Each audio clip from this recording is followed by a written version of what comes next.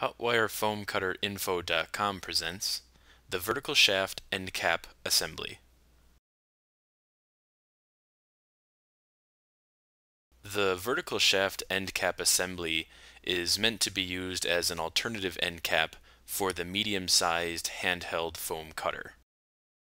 This new design for the vertical shaft end cap assembly is much more easy to assemble in comparison to past designs. The stove bolt still extends through the entire end cap assembly, but you'll notice that the ring terminal is located outside of the end cap. This end cap assembly has all the same basic components as all other end cap assemblies. You'll require a single 10-24 stove bolt, where 10 corresponds to the internal diameter and 24 corresponds to the spacing of the threads.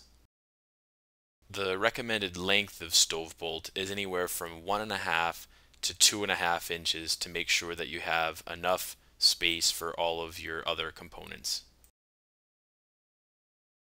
You'll also need one ring terminal, two 10-24 full nuts, one 10-24 wing nut, and 5 number 10 washers.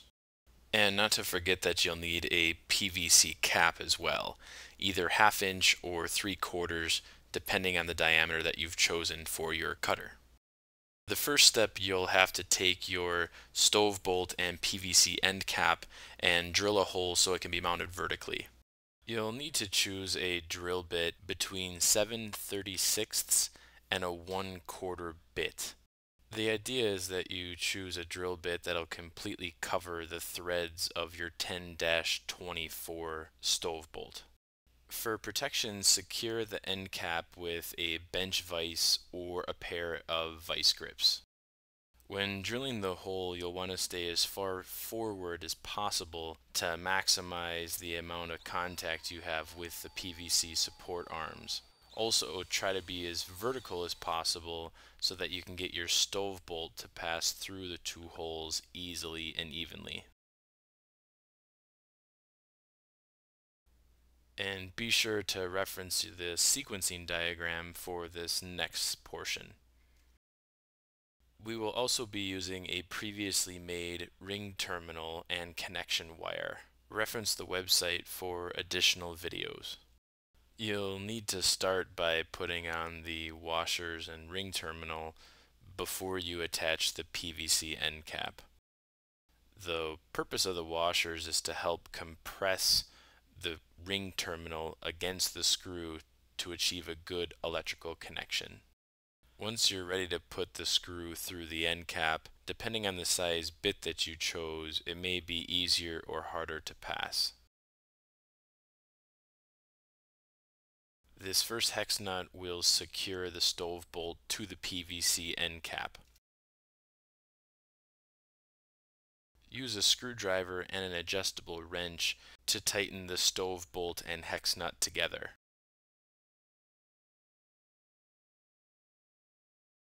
Do not over tighten, as it may compress the end cap, which will make it difficult to sit on the PVC support arms.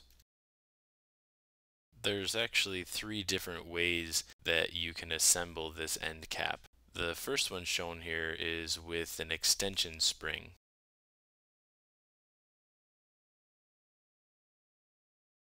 This part is always a little tricky with the wing nut, but you can always supplement a hex nut if you want to.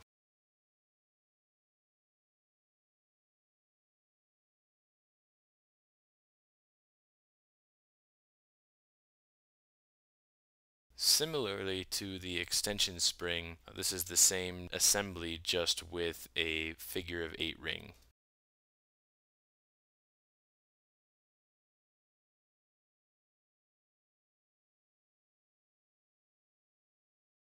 The last option is placing the wire directly on the stove bolt. This may be ideal when you're using a larger gauge nichrome wire, closer to about a 20 to maybe a 16 gauge, which would be used for a rigid wire hot wire foam cutter.